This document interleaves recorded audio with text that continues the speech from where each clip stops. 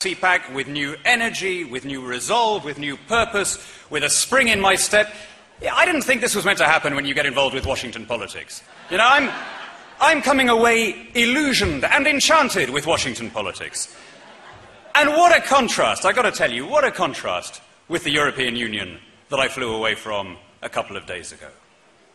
Europe is in the grip of a prolonged winter, literally and figuratively, a winter of discontent. Everywhere you go, there are protests, there are people grumbling, there are people blockading the streets. Greece is becoming ungovernable. France, every weekend, there's a demonstration against the latest proposals to raise the retirement age to 42 or whatever it is. Belgium, where I mainly work, well, you know, Belgium was without a government for nearly 2 years, and it was working brilliantly. Every growth forecast was higher than the last one, but tragically, Belgium now has a government again, and the first thing that's happened is we're back to a series of massive general strikes. I tell you, my friends, there's a lesson there about government somewhere. The wonderful thing about coming to this side of the Atlantic is the optimism, the energy, the drive, and you know, it's infectious. It carries away even the visitor. He breathes in the air, and he starts to be affected by it too. When I write about the politics, or I talk about the politics of the European Union, I am as cynical as the next world-weary Brit. But I come here, and I get carried away by the mood. You know, I was, like I always do in this town when I come here, I did the whole sort of Jimmy Stewart, you know, Mr. Smith goes to Washington thing. Yesterday I went to the Lincoln Memorial, I went to the Jefferson Memorial, I went to the Washington Monument. Now that one confused me, because of course there isn't a picture of, there isn't a statue of Washington there. In fact, the first time I went there, I assumed it was a monument to Bill Clinton.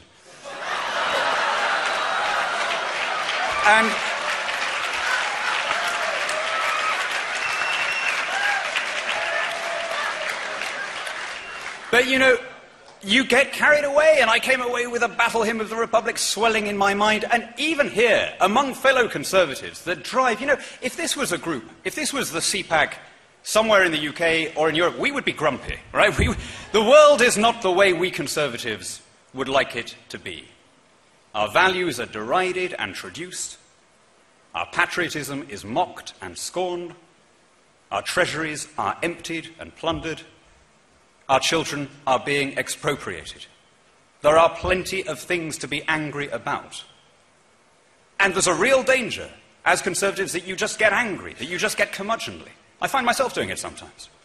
But the wonderful thing about the last couple of days of CPAC has been that you've been focused on how we get out of this mess, on the positives of where do we go, how do we get this right.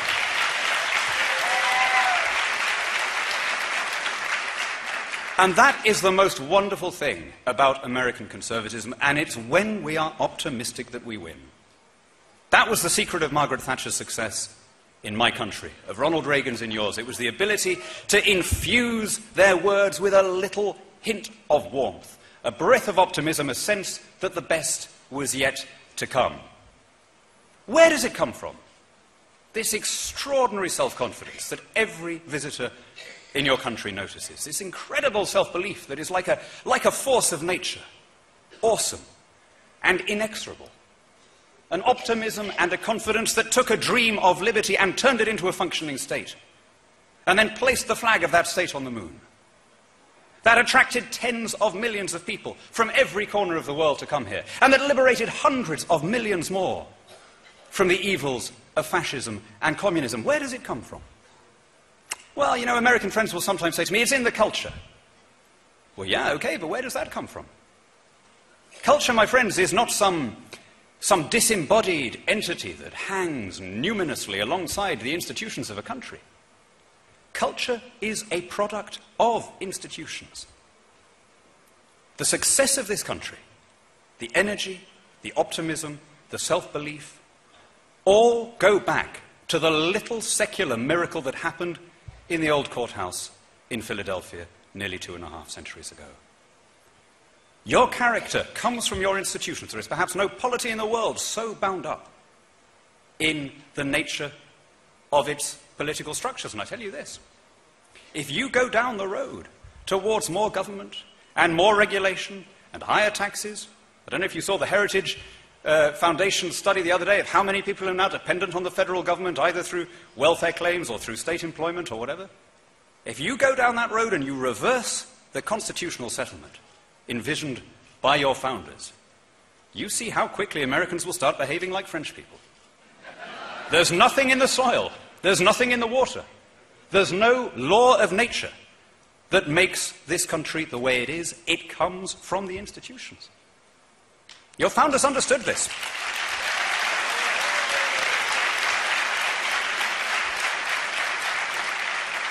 Your founders understood this very clearly. They didn't think that there was some magical genetic property in the New World that would make people this way. They believed firmly that their republican system of government would have the same happy effects anywhere where it was tried. They didn't think that there was some peculiar, unique quality in the Rockies or in the Pacific or in the American sky. Actually, Jefferson did slightly eccentrically once write to a friend in France that our skies in the New World are always cloudless, so yours in the Old are always cloudy, which, look out of the window today and you'll see that either Jefferson was giving in to perhaps an understandable excess of patriotic exuberance, or that we have clear evidence of massive climate change before there were any carbon emissions. I don't know, take your pick out of those two. We still hold these truths. What a fantastic theme for this conference. And by the way, what a fantastic book. If there is anyone here who has not yet read Matthew Spaulding's book of that name, We Still Hold These Truths, go and buy it. Do yourselves a favor. It has been a long time since I sat down with a book with such a feeling of pleasant anticipation as when I was reading that wonderful prose. We still hold these truths. Well, I brought along a little copy of the Declaration of Independence and the Constitution. I mean, there's a lot of these around. This one happens to be from the American Civil Rights Union. We still hold these truths. We all know how it begins, right? Life, liberty, the pursuit of happiness. To see how unique that is, to see how the US polity is set apart from others, compare it with the alternatives. The European Union's equivalent of your Declaration of Independence is called the Charter of Fundamental Rights and Freedoms. Where your Declaration of Independence promises life, liberty, pursuit of happiness, the EU's equivalence guarantees our right to strike action, affordable housing, and free healthcare. Right? This is what I mean when I say that it's unique. Now, you may think that's an unfair parallel to draw, right? How can I hold up this absurd EU document and mention it in the same breath as Jefferson's sublime work here? Well, it wasn't me who drew that parallel. The first guy to do it was the author of the European Constitution, the former French President Valéry Giscard d'Estaing. When they met in their constitutional convention in Brussels, he said, "This is our Philadelphia moment." And he went on immodestly and preposterously to compare himself to your third president. Now, I mean, where do you begin to deconstruct that analogy? How about here, actually? Here's a good place to start. Jefferson wasn't there. He was, as one would have hoped that Giscard might have been aware, he was ambassador to Paris at the time. He wasn't in Independence Hall. Look, to see what makes your constitution special, to see what makes your system special, look at the others. Your constitution, with all of the amendments, is 7,200 words long. The EU's equivalent, the Lisbon Treaty, is 78,000 words long. Yours deals with the big issues, the balance between federal and state institutions. The European Union busies itself with such exact details as the status of immigrants, the rights of disabled people, space exploration. It's no wonder that they didn't have any mention of God in their constitution. Their presumption was such that it didn't leave any space for the Almighty, if they were going to set down these things forever. We still hold these truths. Yours was ratified by specially convened assemblies in the 13 member states, or at least in 11 of the member states. As I understand it, Rhode Island and North Carolina were a little bit late in falling into line. Ours was rejected repeatedly in referendums by 53% of Irish people, by 62% of Dutch people, by 54% of French people, and then it was imposed anyway.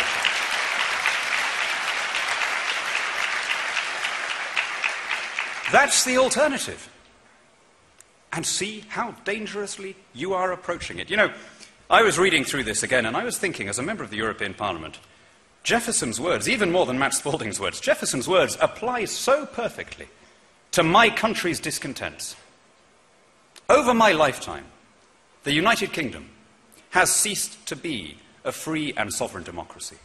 Our birthright has been ceded, inch by inch, to the European Union. How aptly we might apply these ringing phrases of Thomas Jefferson's to our own unhappy predicament. How these grievances apply to what Brussels is doing to us. He's combined with others to subject us to a jurisdiction foreign to our constitution and unacknowledged by our laws, for cutting off our trade with all parts of the world, particularly with the wider community of free English-speaking democracies, for imposing taxes on us without our consent. The Tobin tax is on the way in Europe, for abolishing the system of English laws. This is my favourite one. He's erected a multitude of new offices and sent hither swarms of officers to harass our people and eat out their substance. Sound familiar? And then how about this one? A lot of people don't know this. A lot of people think I'm joking when I say this. You know, the European Parliament, of which I'm a member, meets in two places. Every fourth week, the whole Parliament shifts from Brussels to Strasbourg. Not just the 736 members, but the interpreters, the committee clerks, the translators, the guy who advises your secretary about her pension rights, the whole circus, right? 12 tons of papers shifting back and forth in a special fleet of trucks, all in order to propitiate the French. And you know what? Jefferson had something to say about that as well. He has called together legislative bodies at places unusual, uncomfortable, and distant. I don't know how he did it. That is real prescience for you.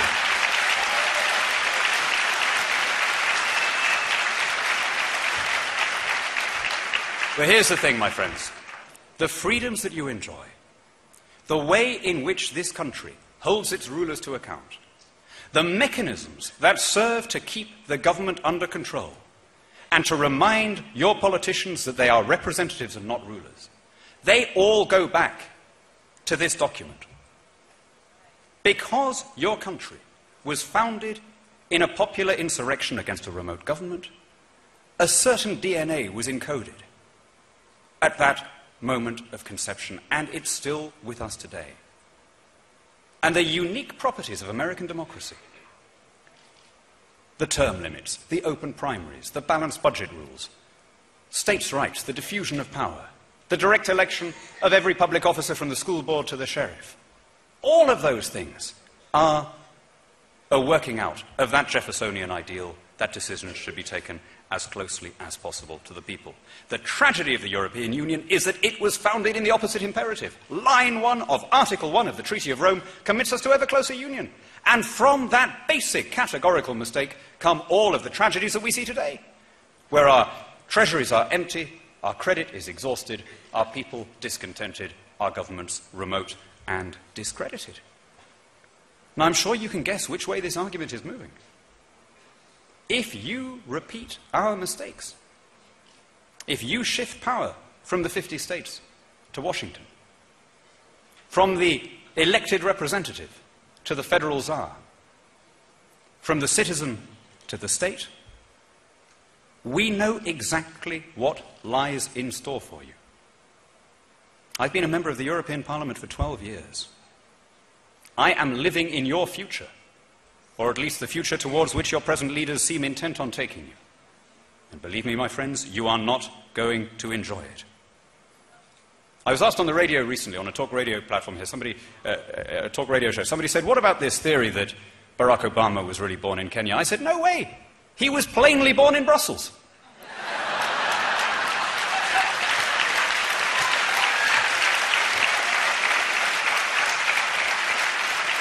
You look at the reforms being undertaken by this administration, they're not a series of random initiatives that have just been lashed together accidentally. They amount to a comprehensive policy of Europeanization.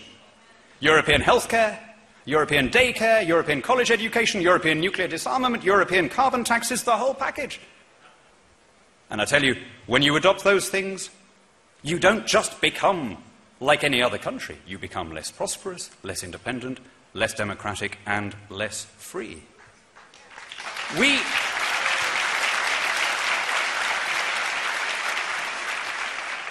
are at the end of the road that you have just set out along. We're screeching towards the cliff.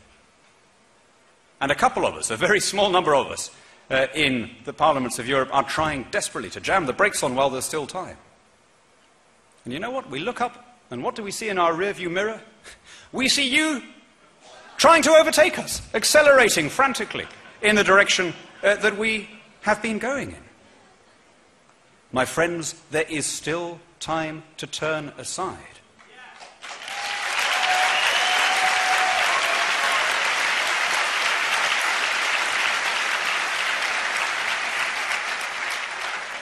The very first speech from this podium at the beginning of CPAC was from Jim DeMint. What a great man Jim DeMint is.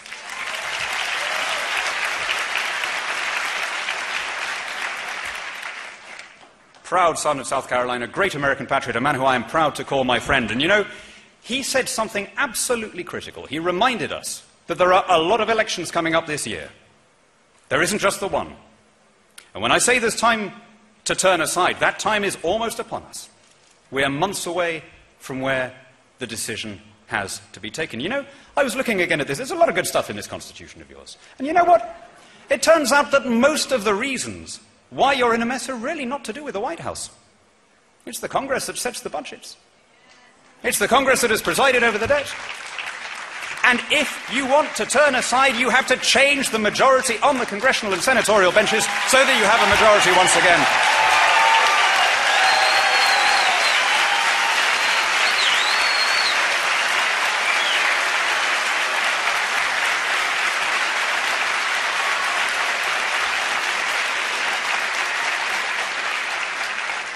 And what kind of congressman do you want? Well, look, we've all got our perfect definition, right? We all agree that it's someone who wants to spend less, someone who wants to give powers back.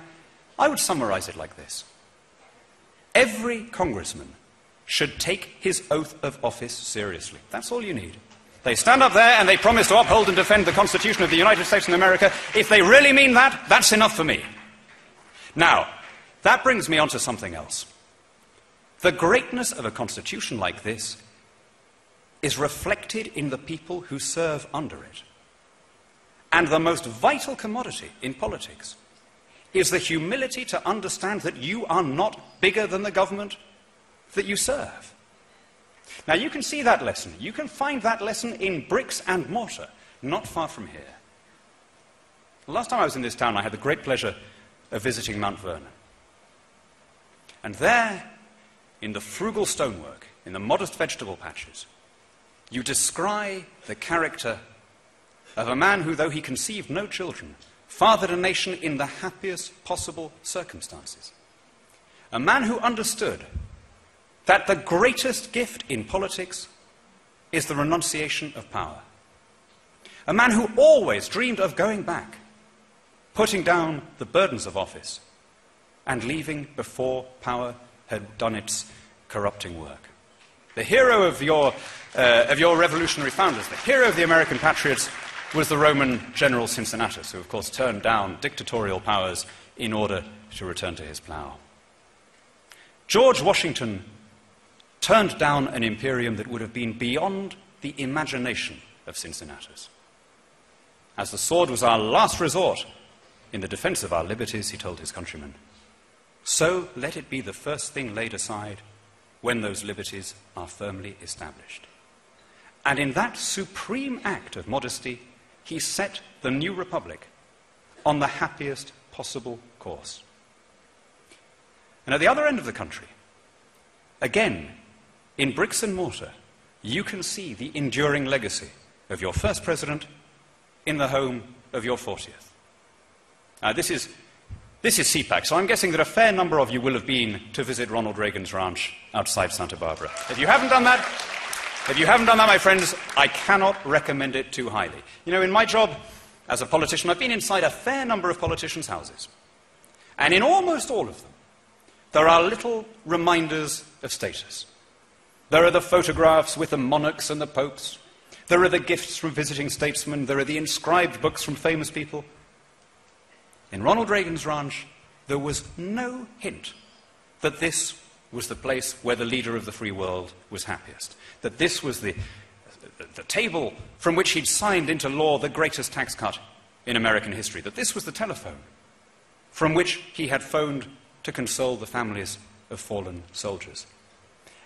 And with every step that I took around that little, modest farmhouse that he'd made with his own hands, he'd made the fence with sawn-off telegraph poles, he'd painted it himself, the only political sign in the whole place was that the shower head was shaped like the Liberty Bell. And with every step I took, I thought, this is what the founders dreamed of.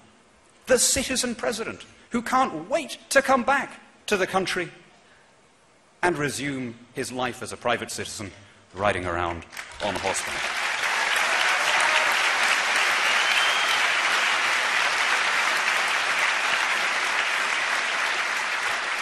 When Margaret Thatcher visited him once there, she loved it. She intuited immediately that the house reflected the character of its inhabitants. Gorbachev hated it. He just couldn't understand how someone in such a powerful position could live in such a Spartan place. There's that famous picture of the Russian leader with his cowboy hat on the wrong way around.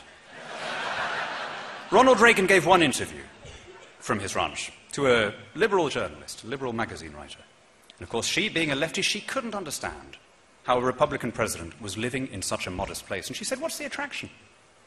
And in that artless way he had, the Gipper indicated the surrounding highlands, and he quoted Psalm 121.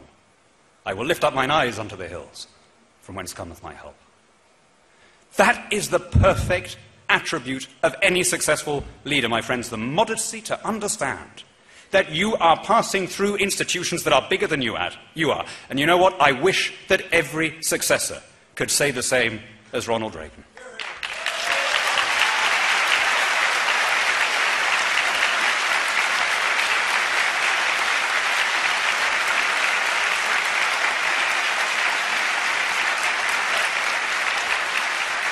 My friends, I'm speaking to you as a patriotic British Conservative.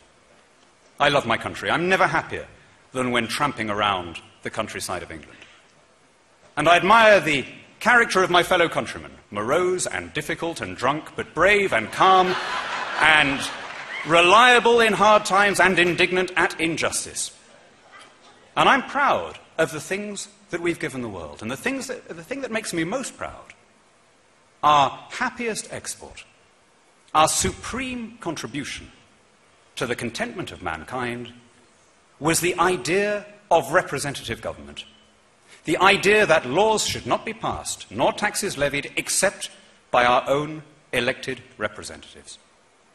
And that idea reached its highest and most sublime form on this side of the Atlantic. That's our shared patrimony. That's our common inheritance of freedom, in whose name we have stood shoulder to shoulder against tyranny, and we have made this world a happier place.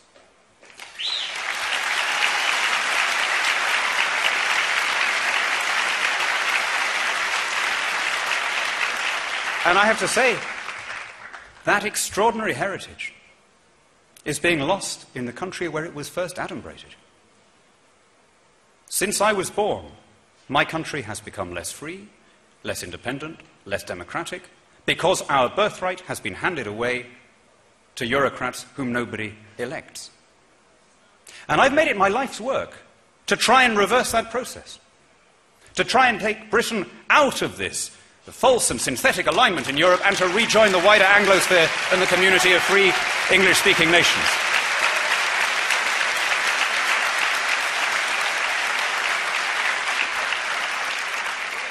And I am inspired, as British patriots are, when we look over here. We used to think, you know, there is one place where English liberties are still valued. There's one place where they haven't allowed them to be taken from them as we have in the place where they were first proposed. So you can imagine how I feel now when I come here and I see this country repeating all our mistakes. And I see the expansion of government and the erosion of representative rule and the rise of the state, and I see you making all the same mistakes that have made us less free.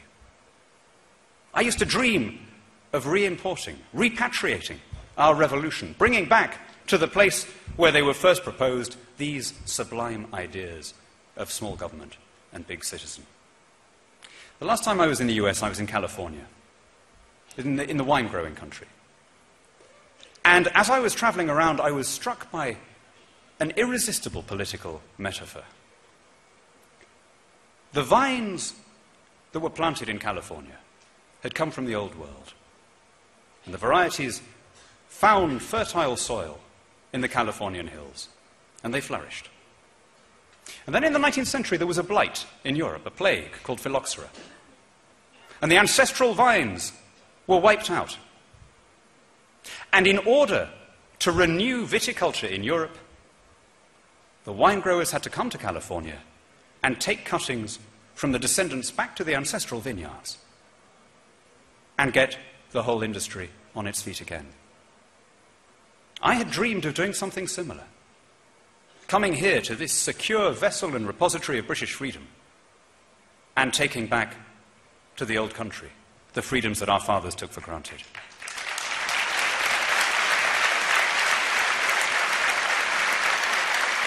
You can imagine how they would have felt, those wine growers, if when they arrived in California, they found that the aphids had got there before them, that the egg was already on the leaf, that there was nothing to bring back, that the dream was finished. There is still time to turn aside. It doesn't have to be this way. You deserve better, my friends, and we expect better.